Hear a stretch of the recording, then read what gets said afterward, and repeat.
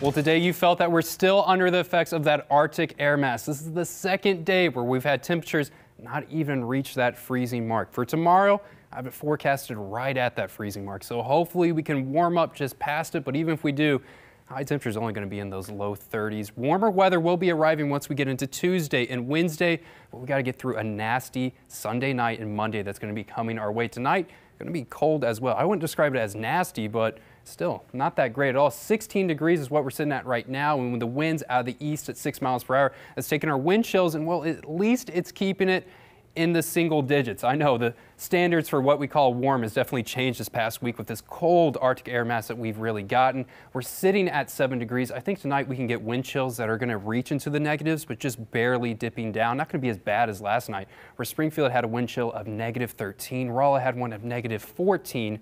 It's really been because of this Arctic air and this also a high pressure system that has been parked into our region. Over the Midwest, not a whole lot of clouds in our region, and it's due to the high pressure system blowing all that cloud cover away, keeping things calm, just cold for now. That's going to get shaken up really Sunday night. For Sunday morning, we'll have a few high clouds that are going to be there in the area. Sunday is going to be a good mix of sun and clouds. I think in the afternoon it's going to be more sun than clouds, but that's going to change around that sunset period because you can already see what's looming in the distance. It's in the bottom left corner of your screen. It's some freezing rain that's going to try to approach, and I think the timing for this has been shifting up earlier and earlier, where we can start to see some glaze happening as early as Sunday night. Really across a good portion of the Ozarks, the atmosphere is going to be primed for it. We're going to have warm air aloft, but near the surface, temperatures are going to have a thin layer of cold below freezing air, which means the rainfall is going to melt as it's falling through the atmosphere. And then once it reaches the surface, it's going to be cold enough to freeze right on contact. It's going to be a situation which we will have ice accumulation on Monday morning. And the bulk of that's really happening before you wake up on Monday, and it's going to carry on after you're waking up Monday as well. Really pay attention to when this switch to freezing rain to regular rainfall happens, because that's going to determine just how aggressive and how strong the totals are going to be. For most places, I think that switch is going to happen right around noon. But for areas to the southeast, Howe County, Texas County, Shannon County, Dent County, Phelps County, it's going to take you a little bit longer to thaw out, which means your totals are going to be a little bit higher than everyone else's once we talk to freezing rain coming on Monday.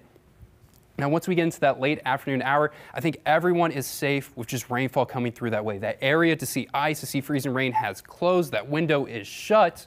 And we just got concerns of a soggy Monday, and then we'll start to dry out once we get into Tuesday evening. We still get some sprinkles that are going to linger, but really not too concerned of rainfall on Tuesday. It's that big rainfall on Monday and the ice that can be coming with it. This is the totals I'm thinking right now. I think the majority of people in the Ozarks at minimum can see a glaze of ice that's going to be there. It's areas along the interstate and south of the interstate can see somewhere between a glaze to 1/10 of an inch of ice. It's going to be there as well. And then look at this bullseye right here to the southeast. Really have concerns where you can see up to 1/4 inch of ice that's going to be there. I think in isolated pockets, especially like Webster and Wright County, where they have those higher elevations, it can take you even longer to thaw out, and you can possibly get a little bit more than 1/4 inch that's going to be coming your way. The wind speeds, thankfully, aren't going to be too bad. When you forecast ice, the big concern is how much ice we're going to get and how fast the winds are going to be. The ice solidifies things, it locks it up, and the wind speeds blow on it, and God forbid it can cause tree branches to snap or power lines to snap. Thankfully, the winds won't be too bad. The accumulation totals also aren't going to be as bad, so we're not expecting an ice storm that's going to be coming our way, just that freezing rain transitioning to a good amount of rainfall afterwards. Your 7-day forecast, we're going to have multiple chances of rainfall that's going to be coming, a weather aware day that's going to be there on Monday. I think the most rain we're going to see this week is really on Monday, but we still have chances of light rain happening throughout the week. We're going to get warmer, Sydney. You just got to get through Monday. All right, thanks, Matt. Still